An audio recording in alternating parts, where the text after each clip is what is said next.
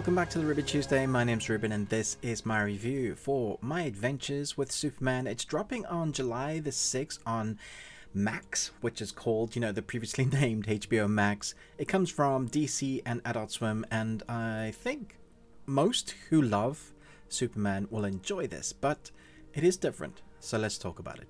In this serialized coming-of-age story, we follow Clark as he builds his secret Superman identity and embraces his role as the hero of Metropolis and perhaps the world. Lois is now growing into a star investigative journalist, takes aspiring photographer Jimmy Olsen under her wing. All the while, Clark and Lois are falling in love, sharing adventures, tracking down bad guys, stumbling over secrets, and discovering what it means to be Superman and Lois Lane.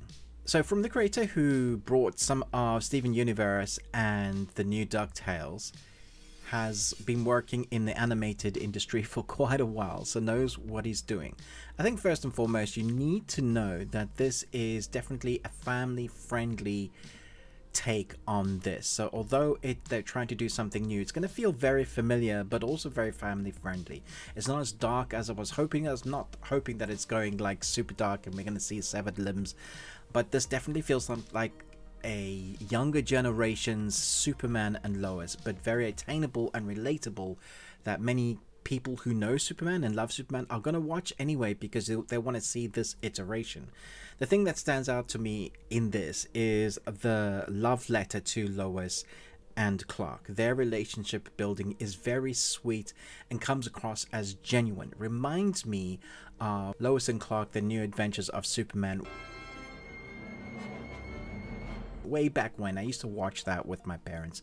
Very clean, very fun, still very entertaining, and that went on for a number of seasons.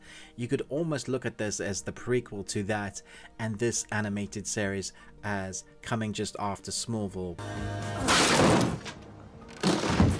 but kind of downing the darkness of what there is. That's not to say there aren't dark moments in these episodic stories, and there is an overarching sort of arc that's starting to creep in later.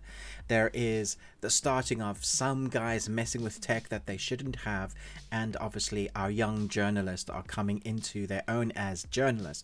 So this isn't them at the peak of their careers. This also isn't the peak of Superman and his powers. He's still trying to figure out who he is, what he is, where he comes from, how he uses his powers. He isn't the strongest Superman we've seen. Huh.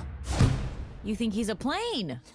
It kinda looks like a bird. In fact, he really is struggling with some of his powers and figuring out what he can do with them. So it isn't him just being able to take out every bad guy just willy-nilly. It is him struggling a little bit, and that's where we see the trio of team come together, working together so well in this investigation kind of storyline, the episodic nature of it. We have Jimmy Olsen, who has a little bit of a backstory, but they do need to give us some more fleshing out for his story. But I like him. He's voiced by Ishmael Sahid.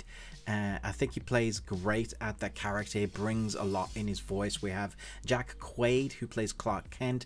Perfect casting for this particular Superman that we're going for, because it's very young in nature, very light and floaty, but also has a presence of that change of quality from Superman to Clark Kent, which is a difference, a variation of the same person, but you do need to kind of have almost two personalities in voice work, and that comes across really well. And then we have Alice Lee as Lois Lane, and I think them three together has done fantastically.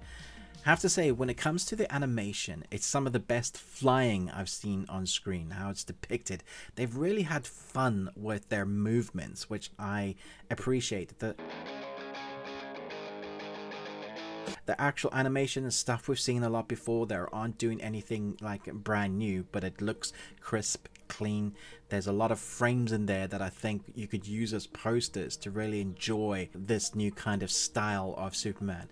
It reminds me of an animated Superman series we've been watching for years. It feels like we've just come into the story, and I think that's a very clever and intelligent way to write the story, even though it's new and it's fresh, even though these characters are still learning to be who they are. It feels like it's written for people coming in who know the Superman story but also want to see something new and different. Now, my only reservations and drawback to the story as a whole is that I know that everything now is part of the James Gunn universe. So it's going to be incorporated, this is from his own words, that all animations and comics and films are all gonna, and TV series are all gonna be kind of drawing into this bigger, wider 10-year arc. And I can see where they've done that in this. It doesn't feel forced, but it seems like, okay, if I were going to draw this story in perhaps elsewhere to kind of connect somewhat, this is where I would take that thread. There's also a story thread in here that if it was done 5-6 years ago would have been fresh. However, we've got a lot of what's going on in a particular story thread that I feel people are going to sigh at and go, what, another one of these? There's a lot, not just on the DC side, but on the Marvel side, where they've taken this particular story thread and put it in here. Now, I actually think it works really well in this, and it's fun. But I do feel like some people will be like, oh, not again. Can we just do this one thing, please? Unfortunately, this is the thing that's going to be drawing all those stories together. So I guess along the line, in years, future years, if it's come together well, if it's been written together to incorporate everything, but still is able to stand alone on itself, that'd be great. For now, I think this is a really fun helping between the voice work and the animation, the score that really heightens those moments of action, and then the love story that feels very genuine with the voice work that is, reflecting that love story.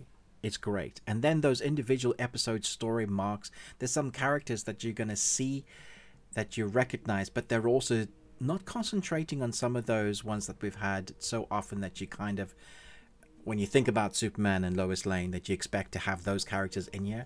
Perhaps they might be doing something a little bit different this time, which I appreciated.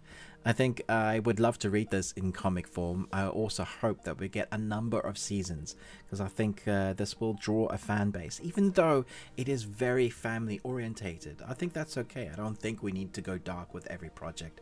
So I'm going to give this 4 Nicolas Cages out of 5. And you got one. Congratulations. Let me know if you're going to watch this. Are you looking forward to this? Who is your favorite Superman in animated form and in live action form? I'd love to know. Thanks so much for watching, but most of all, until next time, remember, live long and Tuesday.